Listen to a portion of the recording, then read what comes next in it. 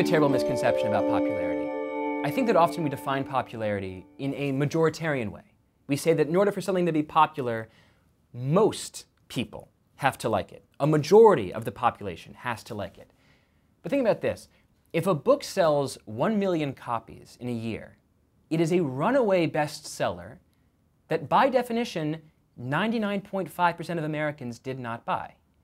The biggest movie of 2016, Rogue One, the Star Wars film, made enough money for about 35 to 40% of American adults to have bought a ticket and seen it.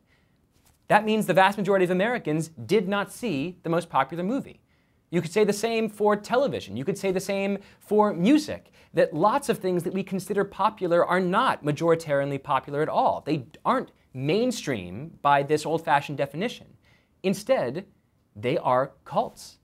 That culture itself is cults from top to bottom. It is increasingly, in this moment now where the mainstream has been completely shattered and has been totally niche-ified, that culture is cults all the way down.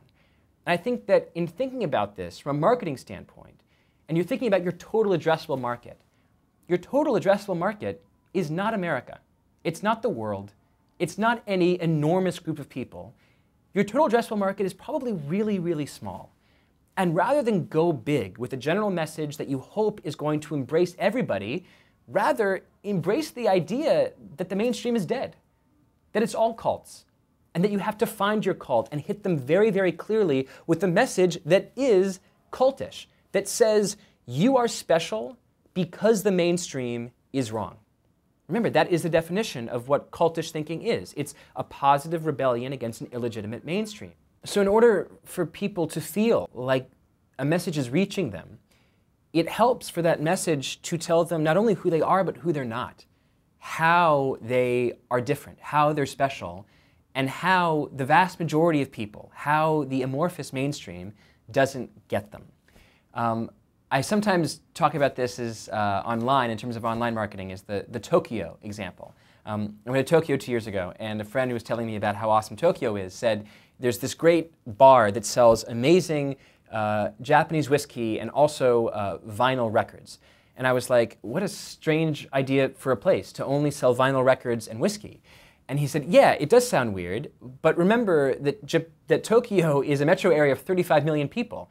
So even if the store only applies to like 0.5% of the Tokyo metropolitan population, it's still an incredibly popular store. So the internet is Tokyo. The internet is this infrastructure that is connecting billions and billions of people. And you don't need to reach all of them all at once in order to make something that's popular. In fact, it makes much more sense to try to reach 0.2, 0.01% of them with a message that is really clear and very specific and very special, and understand that even if I get this microscopic percentage of the total addressable market to love what I'm doing, that is popularity.